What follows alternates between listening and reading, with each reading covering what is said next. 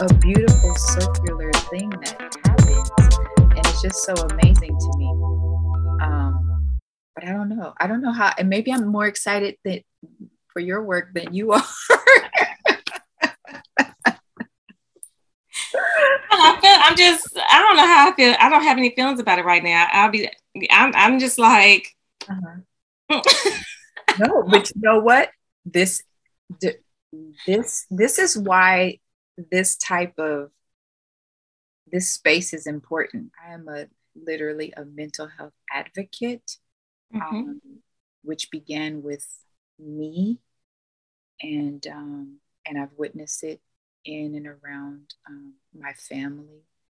Um, so that is something I that is it's very it's embedded in me to be able to speak to it, to be able to shine a light in that area so that we mhm, can have the conversation around it. Because for me growing up, it was not a conversation to be had. It was, you know, straighten up, sit up straight, and you're gonna be fine, you know. Um, and yes, you are gonna be fine, but talking about things, acknowledging things, not hiding them and putting them under the rug, sweeping them under the rug, um, because they come up, whether we mhm, like it or not, they come up. And that was um, my personal experience with it was that, oh, I handled my business. mhm. I ran into challenges and I quickly dusted myself off and I got back on it. And I did it with the most loving heart I could. I I'm not one to hold grudges. I do get upset and I do remember things. Um, but I'm not one to hold grudges. So I go with the flow sometimes. I've since learned to create boundaries, and it has nothing to do with the being judgmental, but it has everything to do with uh,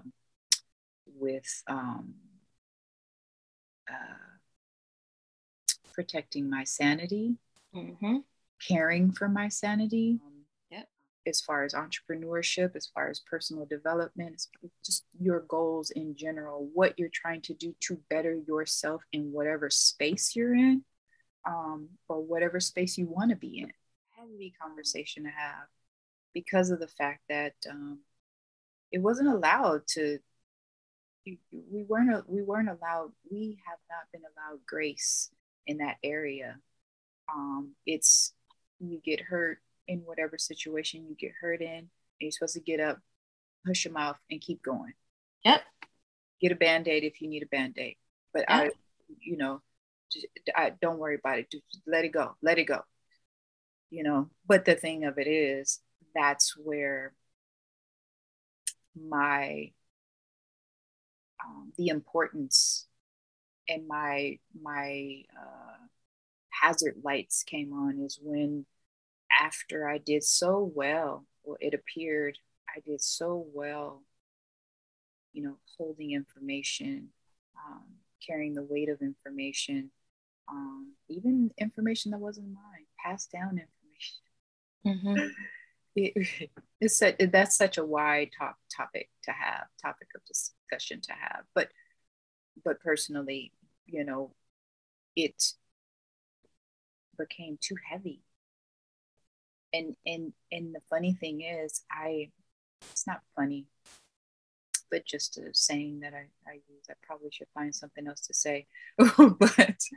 But I mentioned in the book the time that everything was going well. I had purchased my first property, and um, everything was going well. And you will not believe I lost it. I had the biggest breakdown I've ever had in the middle of everything great that was happening because I was not communicating, because I did not understand the importance of self care. Mm-hmm. and mental health and total wellness. I didn't, was I aware of it? Yeah, I was. I wasn't aware of how important it was. I Mm-hmm. thought because I was surviving and because I was making things happen, Right. that everything was okay. And those things happened. I experienced this or that. It's not here now. I don't want to say, oh, well, but I believe at the time I was like, oh, well. Mm-hmm. And I did my best to move on, not knowing or not realizing that I needed to deal with each one of those things that was burdening me. But I found out in a kind of harsh way. But that's why journaling is so important. That's why communication is so important. You're giving me some things to think about, so I can look out for. Because I mean, you know what? yeah. Honestly, what before we go, what did you or what are your takeaways? And so now I am more interested to know. Okay, yes, of course I want the children to like it and love it. Yes. But how does this really affect them going forward in their development? You Yeah. know, like, is it a good thing or is it slightly bad? Did anything change?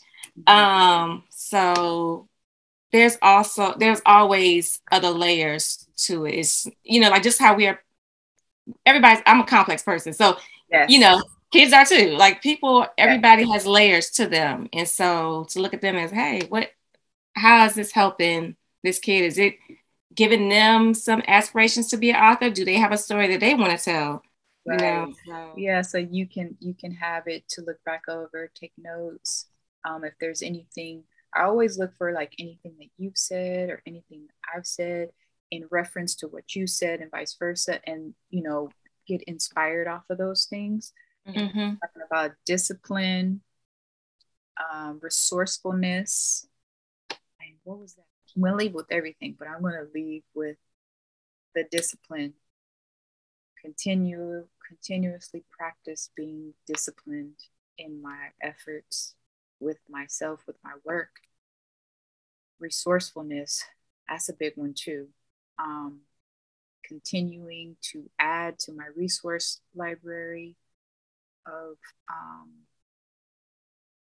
you know valuable individuals to collaborate with, to learn from, to assist, to share space with, and keep my commitments. How about you? I would say all those things and commitments that I also make to myself as well. Because like this, like you invited me on your platform and doing this is helping me take another step that I need to take on my own platforms.